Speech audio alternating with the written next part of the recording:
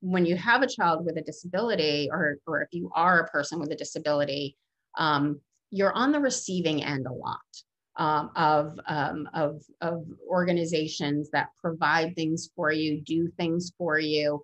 And I was talking to this one parent, and she said he expects it. Like, he expects people to do things for him and give things to him because he has a disability.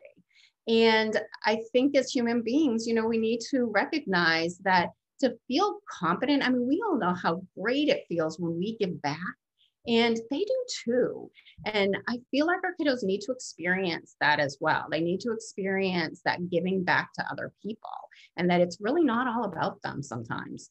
And we run a group at the Team Approach called Teen Life, and it's an older teenager, young adult group. And it kind of hit me a couple of years ago that we on a yearly basis talk about the activities that we're going to do. And it hit me that it was really all about the things that we were doing and setting up for them. And it's like, no, we can do something for other people too.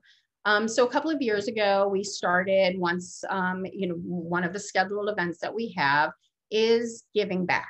And so a couple of years ago, we planted some plants and some just little planters and delivered them to a nursing home. And last year, we packed lunches. There was an organization that packs like snack bags and lunches for preschool kids, because apparently, which I didn't know, they don't qualify for the school lunches. And so the older kids and families might get the school lunches, but the kids that are under that age don't get those school lunches. And so they may be the ones that don't have the food at home.